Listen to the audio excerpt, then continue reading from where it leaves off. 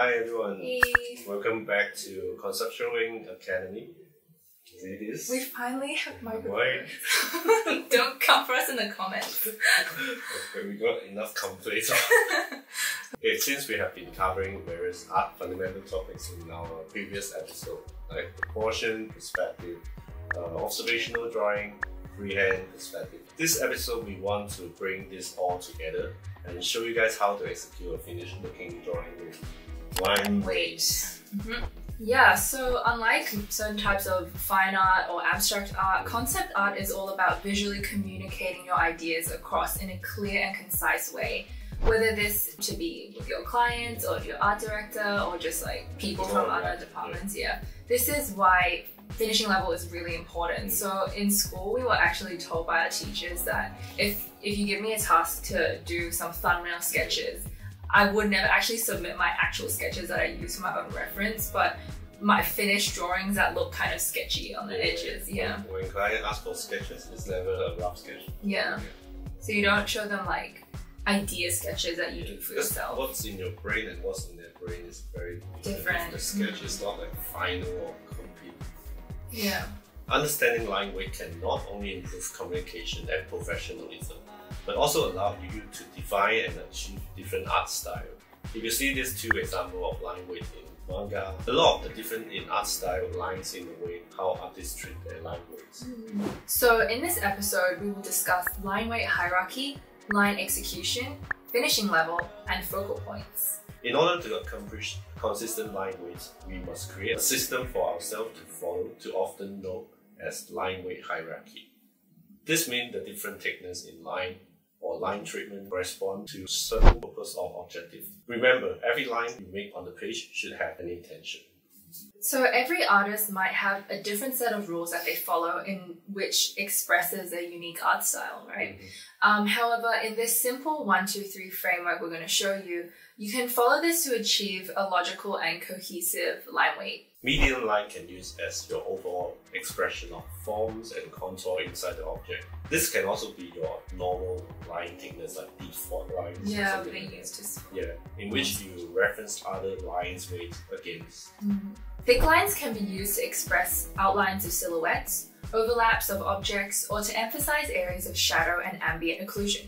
Thin lines are used to delineate small details and texture, such as hatching, shading, or for aging details. This should have a larger contrast compared to your thickest lines. I would recommend making a note to yourself, your line weights rules, and keep them on the side of the paper whenever you're drawing, so you can always refer them. In that way, you can keep all your sketches consistent. Next, let's talk a bit about line execution. There are many kinds of ways you can use a line. Here are a few. Solid line. The simplest line, whether it be curved or a straight line, the solid line is a great articulation of form and creates a continuous boundary. Second, broken or dotted line. This type of line is great for communicating transparency, especially when you are drawing the draw-through object. So for the viewer, they can understand better where is the internal detail, where is the external. Broken line can also be used to express fine textures. Hatching. Hatching is a great way of grabbing form. It also gives a drawing a nice, raw, sketchy kind of look. Shading. This is another good way of revealing forms in line drawing. Shading uses many fine lines to create a gradient that helps define changes in your plane angles. Eraser. Lastly, the eraser tool. The eraser should be seen as a brush tool in and of itself. Subtraction can sometimes be just as impactful as creating marks on the page. Look how a texture can be easily sculpted and created using only the eraser tool. After we have decided on our line weight rules and execution, let's address some common mistakes beginners might have every time when they draw. Firstly, chicken scratches. This is usually a confidence issue of not being able to draw a line in one shot. Don't worry, we've all been there. One way you can fix this is to practice only using a pen or ticket markers. Not only does this force you to commit to the line, it also makes you try to lessen the scratching, or else the ink will blur together or smudge. Also try using cheap sketchbook or recycled paper. Yeah, it kind of takes the pressure off perfectionism. And Yeah. I know a lot of people buy like those really expensive sketchbooks, but I would be never be able to like. I have those leather carbon sketchbook and I just keep it in. Never use them. For 5 years. Another really neat trick Kingston taught me when I was learning tattooing is by tapering your lines when you have to execute a really long line. This way you can seamlessly connect them together without having to draw it in all at once. Yeah. Secondly, we must address closed path. Too many times do I see students handing work that have potential but is ruined by unfinished look because they don't close their drawing path. Remember to check and recheck all the objects in your scene after you think you have finished your drawing to make sure all your lines are there. On the other hand, when you have multiple objects in the scene that overlap each other, it might become difficult for the viewer to discern the distance between them. This is when the eraser tool comes in handy. If you erase a tiny sliver between where these lines intersect, it immediately makes the overlap more obvious and legible, therefore giving your drawing more depth. Lastly, the worst thing of all, bad tangents.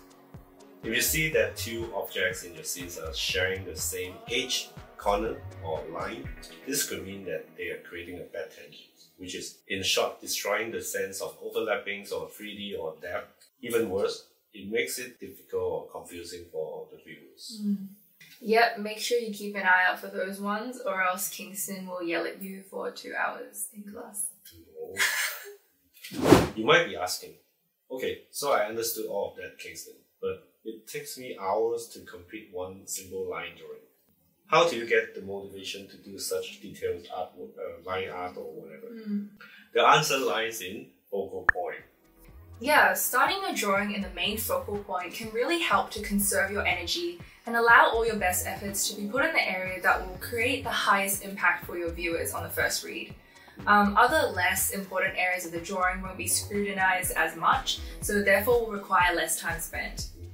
Always divide your first, secondary and third focal point and start your finished line drawing on those respectively. You should be putting in most visual information in the focal point. This can be details, density, texture, contrast in line weight, basically all the things we mentioned before. This will allow you to sort of choreograph which areas you want to draw the viewer's eye to first. Then you can slowly fizzle out the details and contrast as you leave these focal areas to less important areas.